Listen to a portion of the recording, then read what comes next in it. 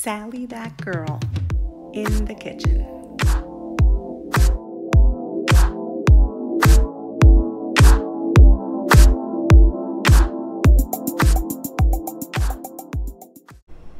Hi everyone, and welcome to another episode of Sally that girl in the kitchen. In today's episode, I'm going to teach you how to make red wine braised short ribs with baby carrots. How delicious does that sound?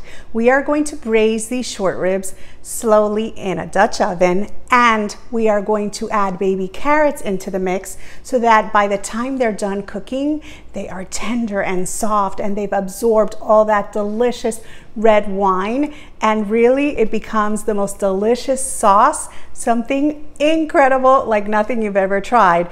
They're perfect to serve at any time with some mashed potatoes or some rice, because that sauce and those carrots are just the perfect complement to these delicious short ribs. And as I said, we're going to use an entire bottle of wine, red wine, whatever you prefer, it's your choice, but make sure it's a wine that you would be happy to drink. You don't want to be using a cooking wine. You want to be using a wine that you would be happy to have a glass of, because really it's going to make a huge difference in the flavor of this sauce. So I'm super excited to teach you how to make these. So let's not wait another second and let's get started.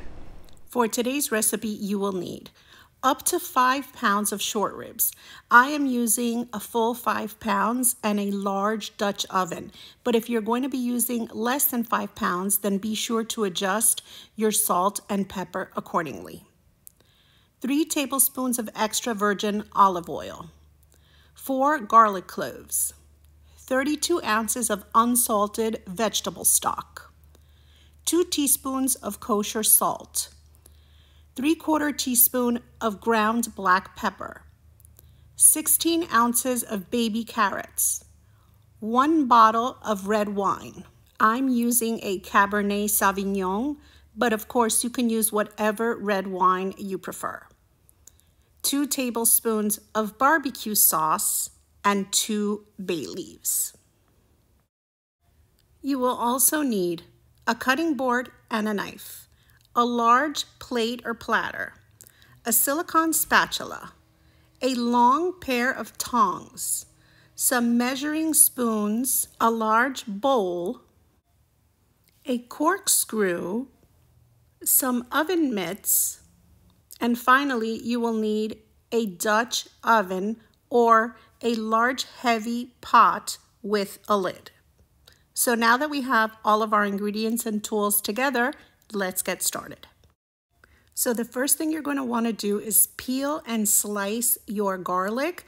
I slice my garlic lengthwise, but you can also smash your garlic instead, whatever you prefer. Then you want to place your short ribs in your large bowl, and what we're going to do is we're going to season our short ribs. So what I like to do is I put my kosher salt in a small bowl, and that way I can put my hands in the salt and I can move my short ribs, and I don't worry about cross-contamination, because of course you don't want to put your hands into the container of salt while you're handling the meat. So I find this method very effective, and this way of course you can control the amount of salt that you pour onto your short ribs, and you can make sure that you are giving all of them a sprinkle of salt. What you want to do is move them around and make sure you're sprinkling the top, the bottom, the sides, and that all of your short ribs are getting a light sprinkling of salt. And then you're just going to repeat the same process with your ground black pepper, making sure to move your short ribs around, to turn them over, and just make sure that you get a nice sprinkling of that black pepper all over your short ribs, the top, the bottom, the sides, all over. Then, of course, you should wash your hands, as you should always do when you are handling meat. And then you want to preheat your oven to 325 degrees, making sure you have a rack placed in the center. Then we're going to move over to our stove and to our Dutch oven. So what I like to do is I like to give my Dutch oven a coating of some olive oil. So then we're going to pour that olive oil in right into our pot. And then what we're going to do is we're going to turn on our heat, and we are going to start at about a medium high heat so that we can really get this Dutch oven nice and warm, because what we want to do is add all of our short ribs into this Dutch oven. As what we want to do is just slightly brown them a little bit before they go into the oven with the rest of the ingredients, because by doing this process, we're really going to develop the flavor of these short ribs, and it just really makes a huge difference in that sauce, because those brown bits that are going to develop into the pan will marry with that beautiful wine and that vegetable stock that we're going to be using, and it's just going to develop an incredible sauce. So all I'm doing at this point is every couple of minutes, I come to my pan with my tongs, and then I just turn those short ribs around, because I want to expose the different sides of the short ribs to the hot pan, because what I'm doing is just slightly browning the ribs, and I just want to make sure that all sides, the top, the bottom, all sides of the short ribs come into contact with the hot pan, because what I want to do is just get that beautiful color all over my ribs before I move on to the next step.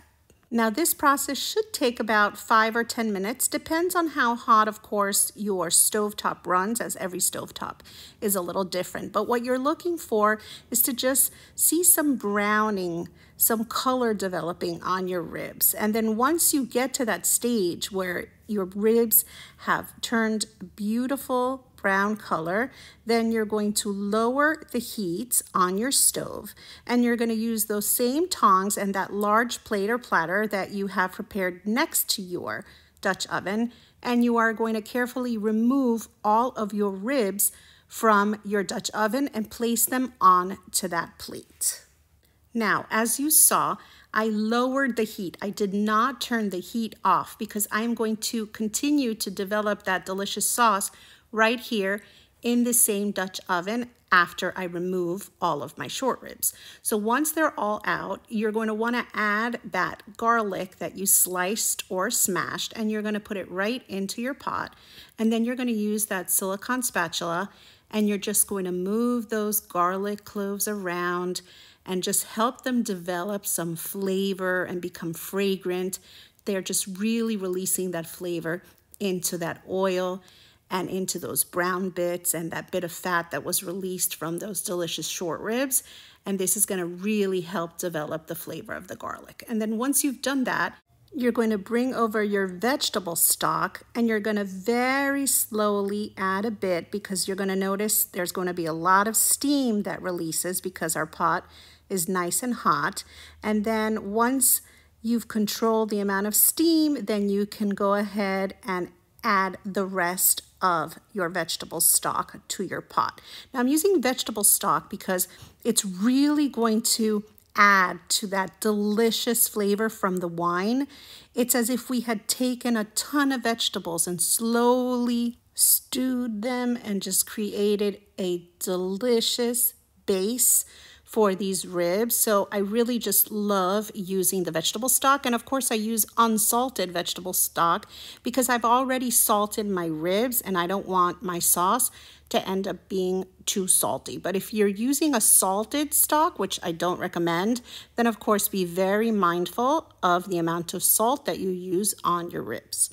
So now once that's in, then I'm going to add my wine. As I said, I'm using a Cabernet, and I'm going to add the entire bottle of wine. Yes, that is a lot of wine, but we are going to cook down that alcohol. So really, you will not taste any alcohol whatsoever in this dish, but the flavor that develops between that garlic and those brown bits that were released and these bay leaves that I'm going to be adding, and just all of those meat juices is really incredible. And then I'm going to add a couple of tablespoons of barbecue sauce, because in barbecue sauce, there are so many different flavors, and it really just adds some more depth to the flavor of our sauce, but it will not taste like barbecue at all. It's just those spices really do something special for this sauce. So what I want to do now is lower my heat to medium, and I'm going to allow the sauce to come to a soft boil, like a nice slow boil, and then I'm going to allow it to just sit there and simmer away for a full 10 minutes to help reduce the sauce a bit and to help all those flavors marry and come together. And really what we're developing is just an incredible base for these short ribs with all of those brown bits that I'm just scraping off the sides and bottom of my Dutch oven. The flavors are going to be incredible. So during those 10 minutes, I've come over to my pot every so often and just give it all a little stir. And I've just scraped off all the yumminess from the sides of the pan and just brought all of those flavors together. And then after those 10 minutes have passed, I'm going to use my tongs and I'm going to put my short ribs right back into my Dutch oven. Now, what I'm doing here is I'm placing the meatier side down because I do want that delicious meat to be able to cook in that incredible sauce that we have just developed, and it's just going to get tastier as the ribs slowly braise in this incredible liquid that we are going to be cooking them in. And the idea is that they're slowly going to be just getting golden and caramelizing and just developing an incredible flavor. And you're not going to believe the color of these ribs once we pull them out. They almost look as if they were smoked or barbecued because they're really just so absolutely gorgeous. The color is incredible and the flavor is over the top. And then of course I add my baby carrots because that also develops my sauce as these carrots slowly cook in that wine and vegetable stock. They add an incredible depth of flavor to the sauce. And of course the carrots themselves are going to be tender and absolutely delicious. I don't know what I like better, the ribs or the carrots. And so I put my lid on, and then now I'm going to turn off my stove and I'm going to carefully put my Dutch oven into my preheated oven, and I'm going to allow them to cook. So I want to set a 3-hour timer to let these ribs fully cook. And after the 3 hours, what we get are these incredible ribs that are so tasty. And as I said, I don't know what I like more, the carrots or the ribs, because they both have developed the most incredible flavor. And that sauce is just absolutely divine between the carrots and the garlic and the bay leaves and the vegetable stock. And of course, that full bottle of wine. Those carrots and those ribs are just absolutely delicious. And the meat from the ribs falls off the bone. Wait until I show you when I go to try these ribs. They are literally falling off the bone. As you remove them from your pan, don't be surprised if some of the bones just slip right out. That's how tender the meat has become. And of course, look at the color. As I said, these almost looked as if they were smoked or as if they were done on a barbecue, because look at that incredible color. So browning those ribs first and then slowly braising them in that red wine and that vegetable stock with those garlics and those bay leaves and that touch of barbecue sauce with the spices it brings really develops a color and crust that is incredible. So I normally don't serve myself a side when sampling one of my dishes, but today I decided to serve myself some mashed potatoes because this sauce is so good. And my favorite way of eating it is over some mashed potatoes, because really this is just a complete meal. Those ribs, those tender carrots, and then this incredible red wine sauce, which is just so incredibly delicious. I mean, how perfect is that in that beautiful well that I created in my mashed potatoes? I just couldn't resist serving myself some with potatoes on the side, because this is really my favorite way to serve this dish. It's just absolutely delicious. And I just cannot get over that color. And look at how juicy and tender these ribs look. They have developed the most incredible flavor and color. And wait till you see just how tender they are. They are really spectacular. The outside has this incredible crust, but on the inside, they are juicy and tender, and they literally fall off the bone. You're gonna love this dish. So let's take a bite because I just cannot wait to try these. They really look so, so good. And then look, I don't even need the knife. Look at how tender the meat is. It literally just pulls right off of the bone. It is beautiful. Look at the color on the inside from cooking in that red wine. And that sauce is just so incredible. The depth of flavors. Can't wait. Wow. Wow, wow, wow. This is so, so tasty. It's perfect. It's got like a delicious brown crust that developed on the outside, and the inside is super tender. And these carrots melt in your mouth. They are so spectacular, sweet, delicious, so, so tasty. Imagine just cooking in that delicious sauce, which of course I need to have a little bit of with these incredible mashed potatoes. Wow, this is such an incredible meal. The meat is just so divine, and the texture and the contrast of the outside of the rib with the inside of the rib that is just super tender and juicy is just absolutely perfect. It's incredible. You're gonna love this. I need to have another bite. This looks so good. Look at that. Amazing. Wow. Tasty, delicious. You're totally gonna love these. So how absolutely incredible do these red wine braised short ribs and baby carrots look? Honestly, they are so delicious.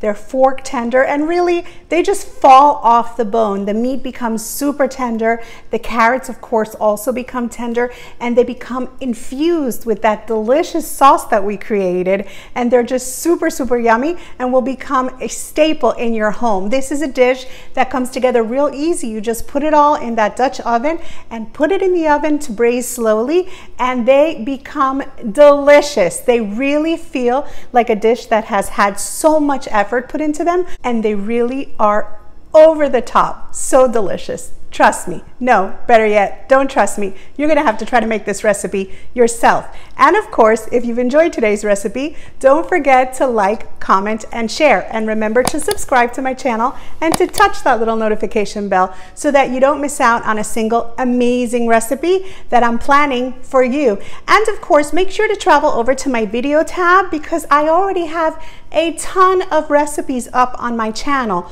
All kinds of dishes, sweet, savory, from around the world. And I know you're going to enjoy them. And of course, if you're not already following me on social media, make sure to follow Sally That Girl in the Kitchen on Facebook, Instagram, and Pinterest. And you can follow me as Sally That Girl FL on Twitter, Snapchat, and TikTok. See you next time. Sally That Girl in the Kitchen.